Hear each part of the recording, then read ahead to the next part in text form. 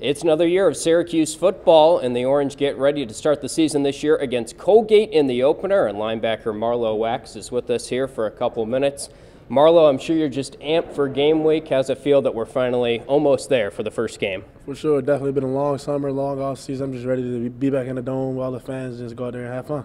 And you've been around the block a little bit now. You've been through some of these training camps. How did this training camp feel compared to some of the others in your first couple of years? Yeah, definitely getting used to it. Definitely being an older guy, more in that leader role now. So just focusing on helping the young guys, getting them ready, and just getting them ready for Saturday because they don't really know how it feels yet.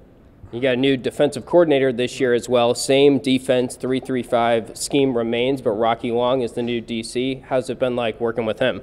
Coach Long, he's been coaching a long time, so he knows a lot of football. So I'm happy to just see football through his lens and just getting ready to see how he attacks different offenses and things like that. Did his coaching philosophy and strategies change or differ compared to kind of some of the previous regimes here?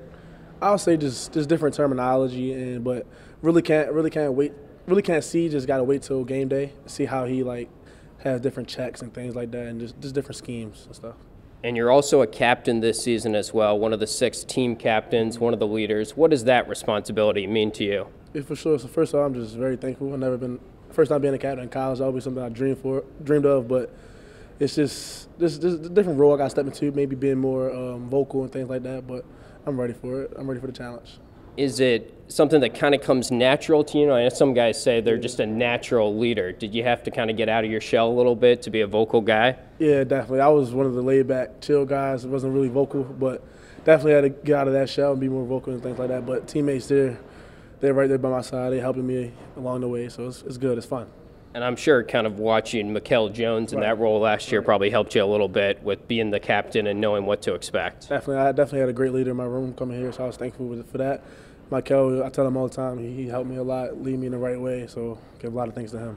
It feels like this year you guys are maybe even a little bit more deeper on defense, and you've got some young guys that are ready to step up. Who in particular throughout training camp has caught your eye as one of the leaders, seeing some of these young guys play well in the early training camp sessions? Man, there's so many guys on defense. I just think about that D-line room, like Dennis Jacquez and Kevin Joby. They're just balling every day, coming in, working, so I'm ready to see what they can do this Saturday.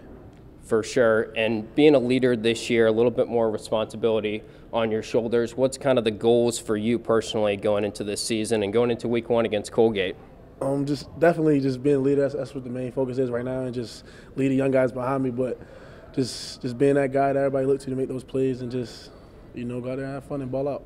All right, we also got to ask about the Mob podcast. I know you guys, I think you're in the market for a 3rd co-host right now. Is there any updates on that? I don't really know yet. I got to talk to Caleb a little bit more about that, but we're going to see how it goes. Okay, but it's returning this season, right? We can confirm that? Yes, sir, we can. Yeah, awesome. Well, it makes me, as a broadcasting guy, kind of envious because you guys just stepped into that role, and I went to Newhouse, I trained, I did everything the right way, and you just made it look easy out there. Yeah, we did just run right into it. Me being that laid back guy doing something like that was definitely different and new, but it's fun. I see why you're in this role right now, but it's definitely fun.